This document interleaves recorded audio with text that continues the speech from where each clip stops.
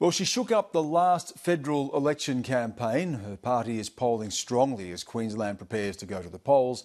And Pauline Hanson is looming as a major obstacle to Colin Barnett holding on to power in Western Australia. The government is facing a big swing against it there, even in relatively safe Liberal seats in Perth's northern suburbs. And that's stoked by concerns about rising unemployment and the end of the mining boom. Now, it's been a campaign of dirty tactics, but the wild card is the resurgence of Hanson's One Nation, picking up that protest vote.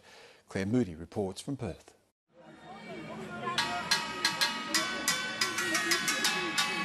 It's Vietnamese New Year in the multicultural Perth suburb of Wanneroo. Happy New Year to you too. And sitting Liberal MP Paul Miles is working the crowd. Well, I'm glad to see you here. Yeah. What's your name? Sienna Rose. Sienna. Okay, so where are you guys from? Carama. Carama. Oh, okay, that's in my electorate. Yes, mate. You would have seen my faces. I get an email. Yeah. Excellent. I love you, mate. I love you. He's a Barnett government minister defending a crucial seat at the coming state poll. There we go. I'll serve behind here with you. How's that? How's that? How's that? Thank you. Paul Miles holds this electorate by a margin of 11%, but even with that buffer, he's in trouble. Polls are showing big swings against the Liberals. And Wanneroo is known as a bellwether seat, won by the party that's won government since 1993. Yes, it does tend to stay with the government of the day, but I tend to make that a change and make sure I keep hold of this seat no matter what happens. After 8 years in power, the Barnett government is on the nose. In that time, the state's unemployment rate has more than doubled. Oh, look, we're getting a really great response all the time, but it's building as people understand there's an election on and are working out that I've been here for months and months and months, and I'm not selling pizzas that, hey, hang on, this is the local teacher. Labour challenger Sabina Winton is a local primary school teacher who believes she's in with a chance. It's dire, particularly this time of year. You know, people are going back to schools, and that's when the bills come in. After the Christmas thing, people are really doing it tough out there, and the cost of living's so huge. While the major parties are pitching competing infrastructure projects to boost the jobs market and the economy, many voters have lost faith. The policies to me stand for what most Australians would like to see happen to the country, rather than it being overrun by things that are politically correct all the time. I think they want to swing back to basics. Just a nice cool drink for today? Yeah. Vivian Davies runs a stall at the Wanneroo Markets. A swinging voter, she plans to vote for Pauline Hanson's resurgent One Nation party. The party offers WA more of what the people, the ordinary hard-working people of the state and the country want. Yes, not so much the big businessmen and so on.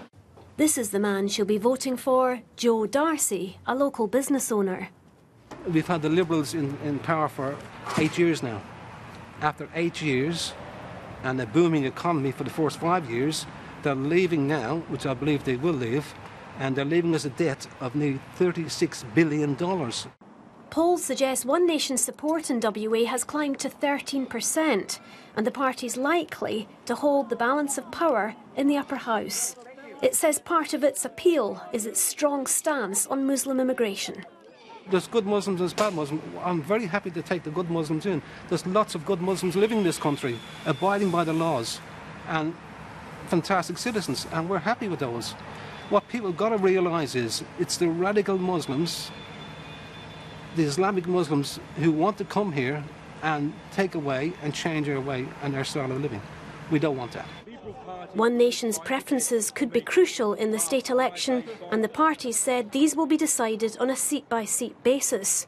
While Labour has ruled out trading preferences with the party, a deal could be the Liberals' last hope. What do you think about the Liberals preferencing One Nation? Do you agree with that? Well, I don't have a problem with it at all. One Nation is not the party it used to be, and I think some people need to get over the fact that, you know, that party's sort of grown up somewhat. It's 20 years ago, I think, since you know, the original party was campaigning around, and it was quite different language then. Just a week into the official campaign, there are already claims of smears and gutter politics. In Wanneroo, it's cordial, at least on the surface. Hey, good. This election, very nasty. Why is that? Well, I think because the Labor Party are so desperate to get in, they're going to say and do anything to win the vote.